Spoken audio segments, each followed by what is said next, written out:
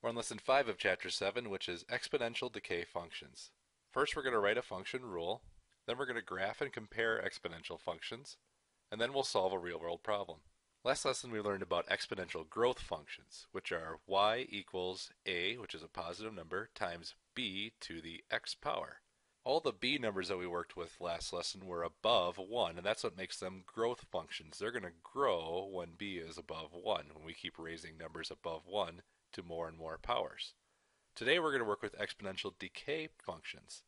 So it's going to be the same formula, y equals a times b to the x, but b is going to be between 0 and 1, usually in the form of fractions, and that's what's going to make them decay or get smaller.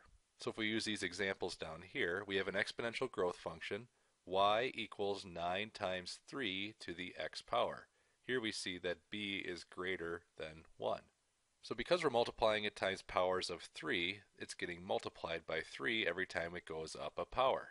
So 1 becomes 3, which becomes 9, which becomes 27, which becomes 81. In the exponential decay functions, on the other hand, we see that this is 1/3 for the b, which is between 0 and 1. It's in the form of a fraction. So we have 9 times the powers of 1/3. So every time a power goes up, we multiply it times 1/3 again. And you'll notice what impact that has. These numbers are going to get smaller every time you multiply times 1/3. So it's actually decaying in a way. It's getting smaller. And if we multiply it times 1/3 again, this would become 1/3, and then 1/9, and then 1/27, and so on. So you're going to be able to tell if it's a growth function if the numbers are growing. You'll be able to tell if it's a decay function if the numbers are decaying. So that's what we're going to do now. It says tell whether the table represents an exponential function. If so, write a rule for that function. So we notice the first number is 1/9, then it becomes 1/3, then it becomes 1, then it becomes 3. I realize that this is growing here. Then every time it's being multiplied by 3. So if we're going to write this growth function, it's y equals a times b to the x power. We can solve for a by finding out what the 0 power would be, which would be 1 here. So what times 1 equals 1/3? Well, that would be 1/3. So y equals 1/3 times b to the x. Then b is what it goes up by every time you raise the power. So then we would have y equals 1/3 times 3 to the x for our formula. For this next function, as the powers are going up, I notice that these numbers are going down, or you could say decaying. So this would be a decaying function. So we have the same formula, y equals a times b to the x power. Let's solve for a, and then let's solve for b. Remember, I can solve for a by finding the 0 power, which turns this into 1. So 1 times a equals 1. Well, that just makes it 1.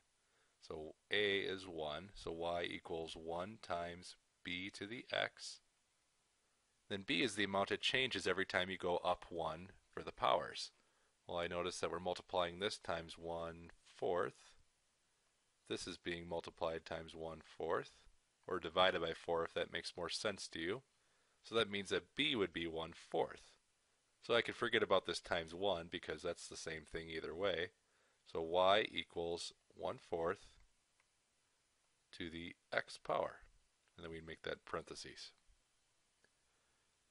Let's graph and compare some exponential functions now. So it says graph the functions of y equals 3 times 1/2 to the x power, so a decay function.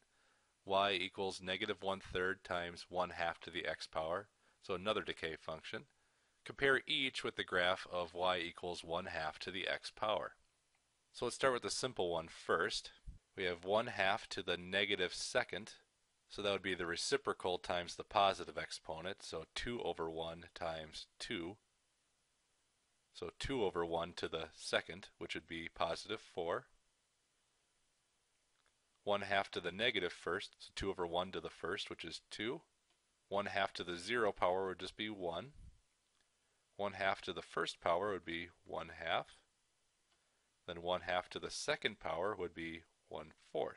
So if we're going to plot this out then, negative 2 would be negative 4, negative 1 would be negative 2, 0 would be 1, 1 would be 1/2, and then 2 would be 1/4. So we can start out like this and draw this curved shape. And it would keep extending all the way through. So you'll notice these decay functions, they're decaying at a decreasing rate. If you remember the exponential growth functions, they were growing faster and faster and faster as you went along. These decay functions, however, slow down their decaying because what we're doing is we're cutting this in half over and over again, and you're cutting away from less and less as more you go on. So this is going to keep getting smaller and smaller, but the amount of change is going to become very, very minuscule, almost unnoticeable as you get way out here. Let's see what multiplying 3 does to this situation. So we have 1/2 to the x power, which is 4 in this case, times 3 would be 12. So 1/2 to the -1, which is 2, times 3 is 6. 1/2 to the 0 power, which is 1, times 3 is 3. 1/2 to the +1, which is 1/2 times 3 is 3 over 2, or 1.5. And then 1/2 to the second power, which is 1/4, times 3 is 3/4.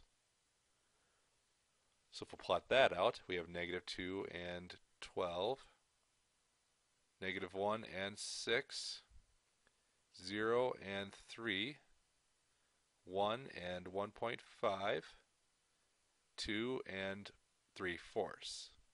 You'll notice the shape of this line is pretty similar to the other one. It's slowing down as we're going along here, but it's going down at a little bit of a slower rate because this is 3 times as big. This is basically stretched 3 times. So this is 4, this would be 12. This is 2, this is 6. So everything's always going to be 3 times as high as the other one. But eventually it's going to be pretty much the same because these numbers are going to get pretty small, just like this one. Let's see what that -1/3 does to the situation here. We have 1/2 to the -2nd, which is 4, times -1/3, so that's -4 over 3. We have 1/2 to the -1st, which is 2, times -1/3, which is -2 over 3. 1/2 to the 0, which is 1, times -1/3, so -1 over 3. 1/2 to the 1st, which is 1/2, times -1/3 is -1/6. 1/2 to the 2nd, which is 1/4, times -1/3, which is -1/12. So you're going to notice this is going to become pretty difficult to plot out. We have -2 and -4 over 3, which is right around there. -1 and 2/3, which is right about there. 0 and 1/3. We have 1 and 1/6 then. And then 2 and 1/12. So you'll notice this is also following a curve, which looks something like that. So you'll notice it's the opposite kind of curve, except this one happens a lot faster because this is times a fraction again. So this one's going to decrease really quickly and become pretty unnoticeable rather quickly as we go towards these numbers. So the big thing they want you to notice is that by changing the a value, you can really adjust how this is going to work. You can multiply times a large number to get those numbers higher, and you can see the change happening a little more slowly as it goes. Or you can have it times a negative number or a really small number and really make that change happen really quickly, or also flip it using that negative. Now let's solve a real-world problem. It says a number of acres of ponderosa pine forest decreased in the western United States from 1963 to 2002 by 0.5% annually. In 1963, there were about 41 million acres of ponderosa pine forests. We can use the same kind of model as we did last time, except this is the decay model. The only difference between this and the last one is that we were adding the rate to 1. Now we are subtracting the rate from 1 to make this less than 1. When we were adding, we were making it more than 1. So it'll be pretty similar to what we did before. Y equals A, which is the initial amount, times 1 minus the rate, then to the time. So to the exponent of time. So we see the rate is 0.5%. 0.5% as a decimal is 0.005. So if we do 1 minus 0.005, that becomes 0.995. So if we write our equation, it's y equals a times 0.995 to the t. A is the initial amount. What does it start at? 41 million. We'll just do 41 with that million understood. So 41 times 0.995 to the t power. And that's our function equation here. So y equals 41 times 0.995 to the t power. So for every year, you're going to multiply this 0.995 times the 41. If it's 5 years, you would multiply 41 times 0.995 5 times. That's going to drop this number down more and more as the years go by. So let's solve for this situation. To the nearest tenth, how many million acres of ponderosa pine forests were there in 2002? Well, the amount of time, it seems, looks to be 39 years. So I'd plug in the 39 for the t.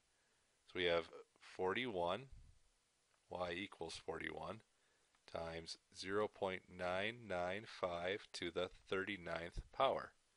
So then we can solve that. We could do 0.995 to the 39th power and multiply that answer times 41. So the answer I got in my calculator was 33.719, or 0.7 to the nearest tenth. And that would be million acres.